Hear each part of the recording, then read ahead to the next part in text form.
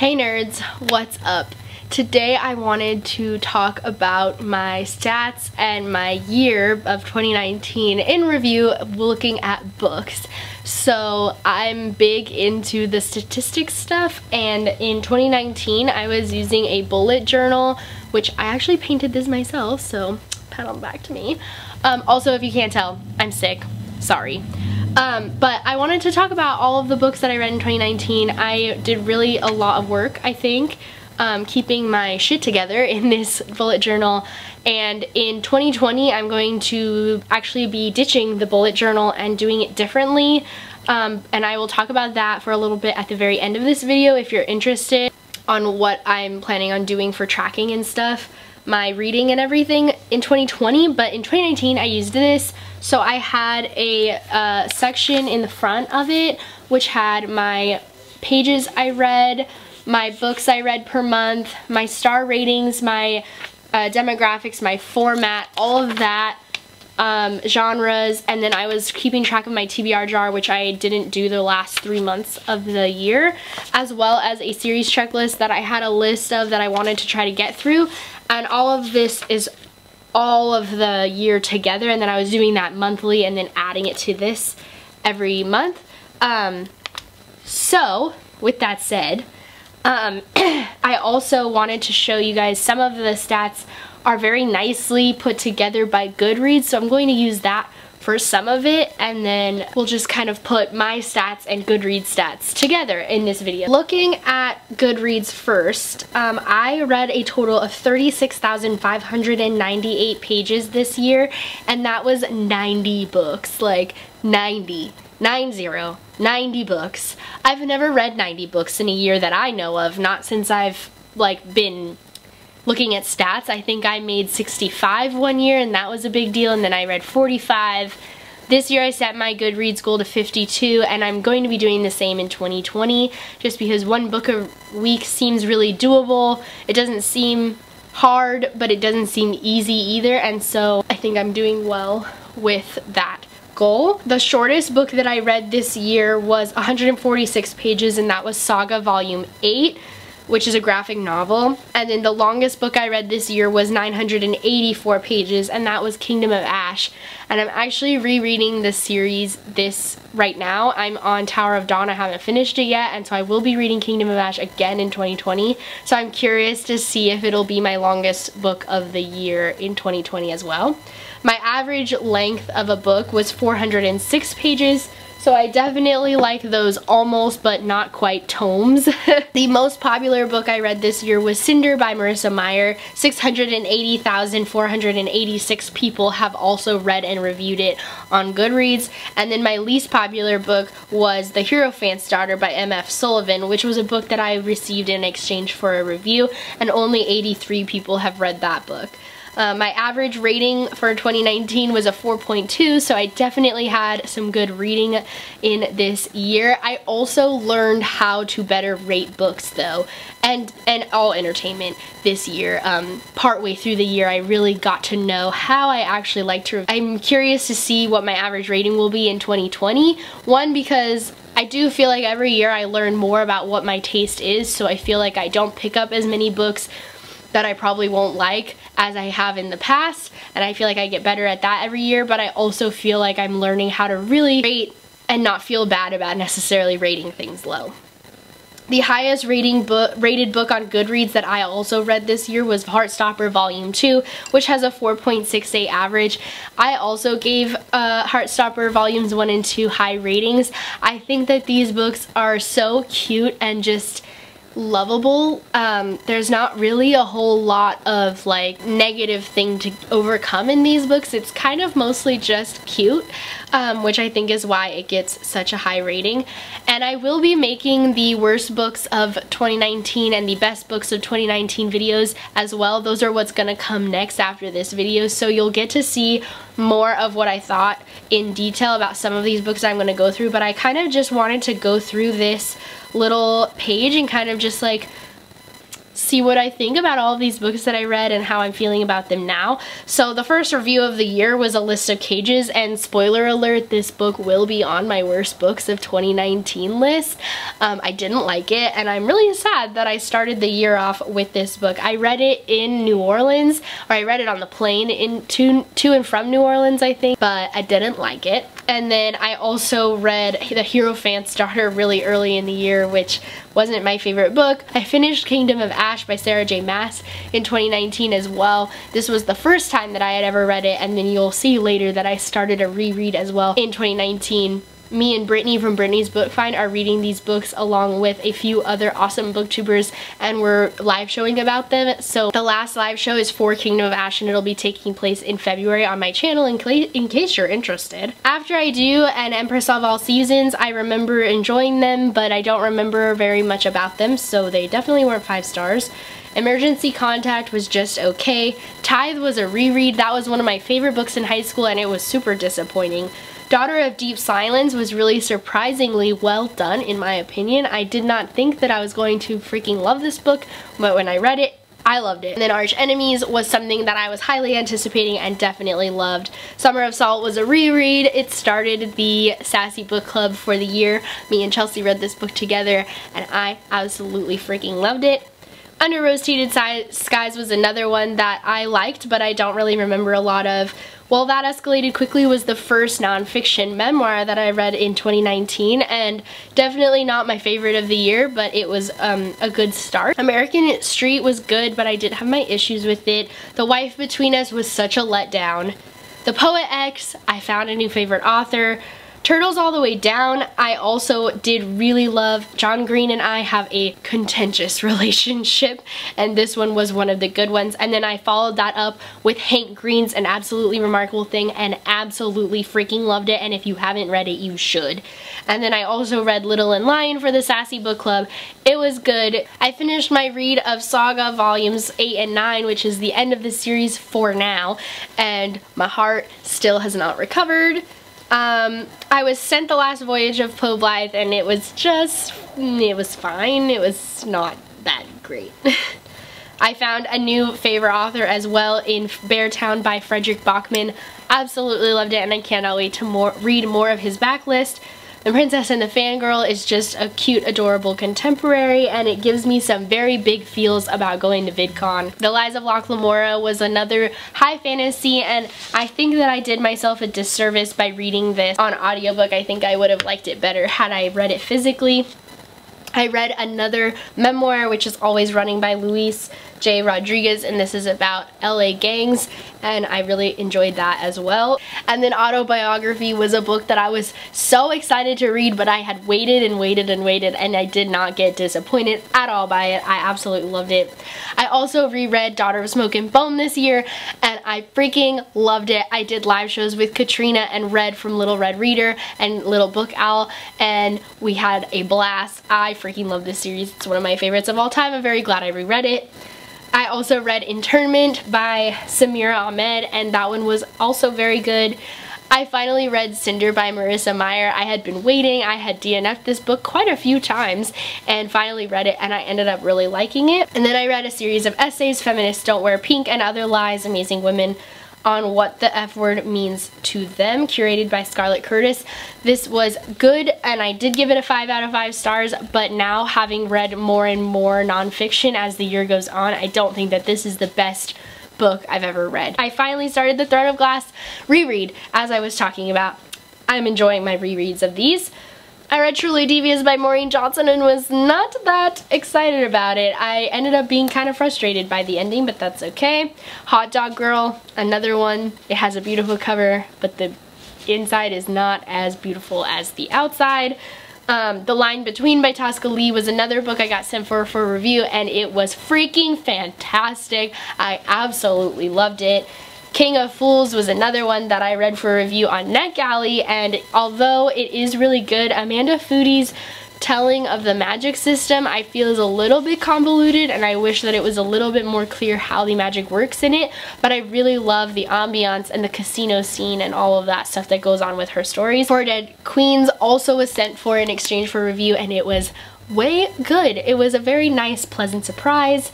I finished my rereads of Dreams of God and Monsters, and I had a great time.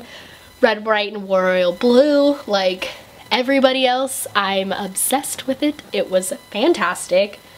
Circe by Madeline Miller was disappointing. The Weight of the Stars was also just okay. Daisy Jones and the Six, I liked it a lot, but I think it could have been better. And given the amount of love that this book gets, I just don't understand why it's that well loved. Like, I think it was good. I do not think it was that great though. And then Aurora Rising was really a disappointment. Amy Kaufman and Jay Kristoff wrote Illuminate, and I freaking love that series, and I was really looking forward to yet another sci-fi duo story from them, but it didn't hit the mark for me. Girls on the Verge though was really fantastic. We Are Here Forever was a weird little comic strip, and it was weird. I don't know if I even liked it or if I hated it. I don't know. Ink Mistress was a fantasy, and it was okay, but it definitely wasn't my favorite thing. Someday We Will Fly, I remember really liking it, but like I don't remember it. I keep thinking I didn't read it, but I definitely did. The Gatekeeper's Sons was unfortunately a DNF for me. Sadie by Courtney Summers, I really loved it. I'm really sad that it's an open ending, but like it's fine, I guess. That's kind of all I have to say. I'll Give You the Sun, one of my favorite books of the year. So spoiler alert for the faves coming best books of 2019. I can't believe I waited 5 years to read this book. I really loved it. And then The Magicians on the opposite end of the spectrum was a DNF. The Book of Essie was a pleasant surprise. It's a book about a very religious family, and one of the teen daughters gets pregnant in her teens, and this book was very good and hard to read at times. I really liked it. There's a lot of trigger warnings in that one though. The Winter's Curse everyone talks about, and so I finally picked it up. I got it from one of my TBR jars or some such, and it was just okay. Like, I don't understand why everyone's really all that obsessed with it. Like, it was good, but it wasn't that good. I read Heartstopper. Red Clogs by Lenny Zumas was one I was really anticipating, but it's just really weird also. It's one of those that I also left going, did I like that or did I not like that? I don't really know. I DNF'd The Boys. Knots and Crosses was good, but I don't remember a lot of details from it, so like kind of forgettable, but I did really like it when I was reading it. Little Monsters was really good. Ya Sisterhood was a reread. I freaking love the Divine Secrets of the Ya Sisterhood. The Mediator was also a reread. I had a great time reading that.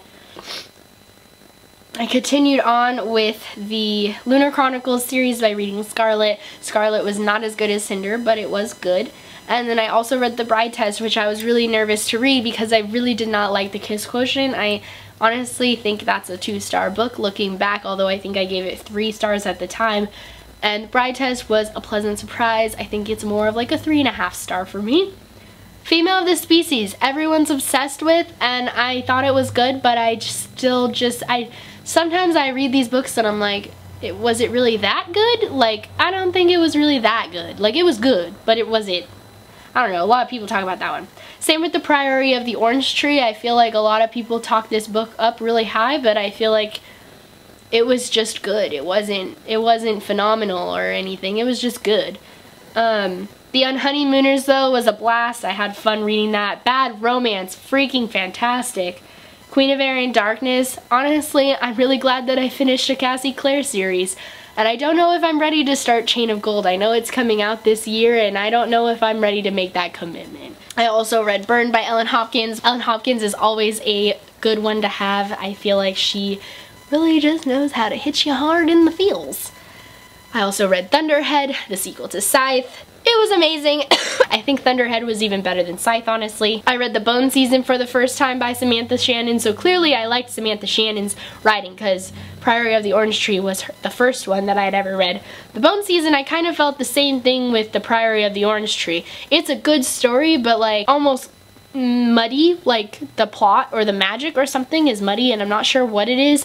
I feel like the book was a good setup for something to come, but like I'm a little disappointed that the whole book is just a setup, if that makes sense. I also read Helter Skelter for the first time from start to finish, which is all about the Manson murders, and holy shit, that was a lot of information that I am intrigued by. It was fantastic. Very interesting read.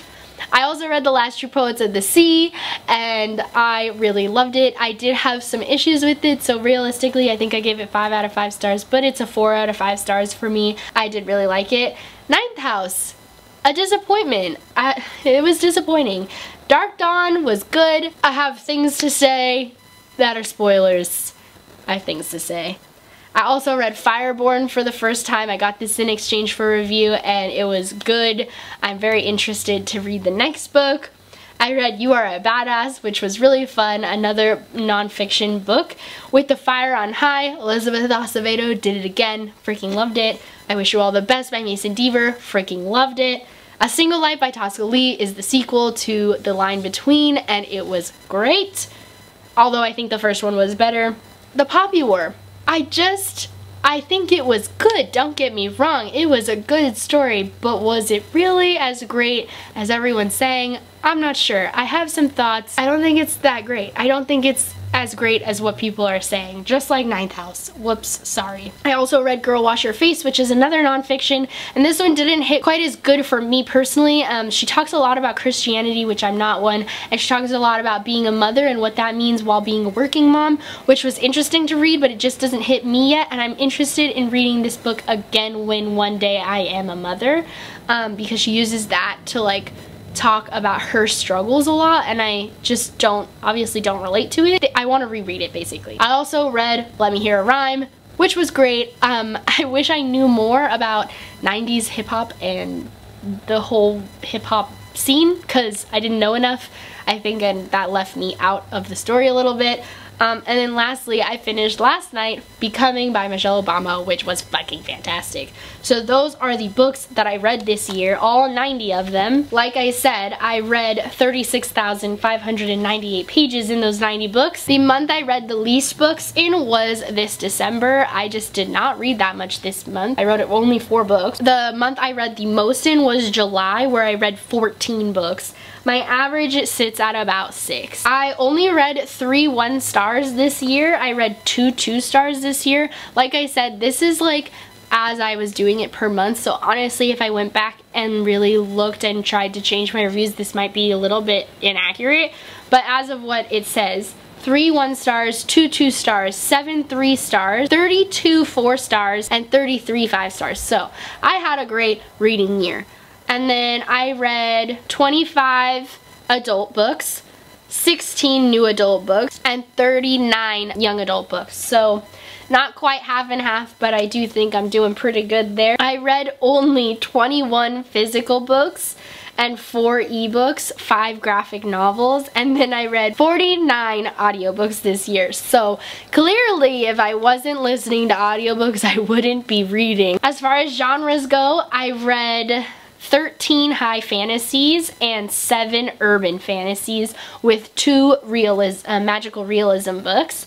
I read 16 coming of age contemporaries and 11 thriller or mystery contemporaries, 4 romance contemporaries, and 1 dystopian. I read 4 historical fiction novels and 9 science fiction novels, 3 paranormals, and 7 nonfiction books. So I'd really like to read a little bit more nonfiction in the future. Looking at the series checklist that I made, I did not do as well as I was hoping. Out of the 21 series that I had listed here that I wanted to ideally finish in the year, I only finished 2 of them, The Dark Artifices and The Nevernight Chronicles. I have only 1 more book in the Court of Thorns and Roses series to finish, which is technically that little novella that everybody either loves or hates, so I don't know if I really need to count that.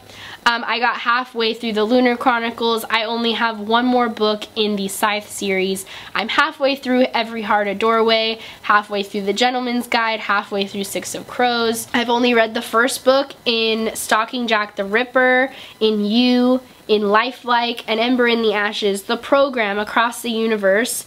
I haven't started the Cruel Prince series yet. I have read the first book in the Truth Witch books, the Children of Blood and Bone books. I did finish The Shadow Game, and I only read the first book in the Poppy War, and I haven't yet started the Red Rising series or the Sleeping Giants series. So I'm not doing great in the series category, but I'm not that messed up about it. It's fine.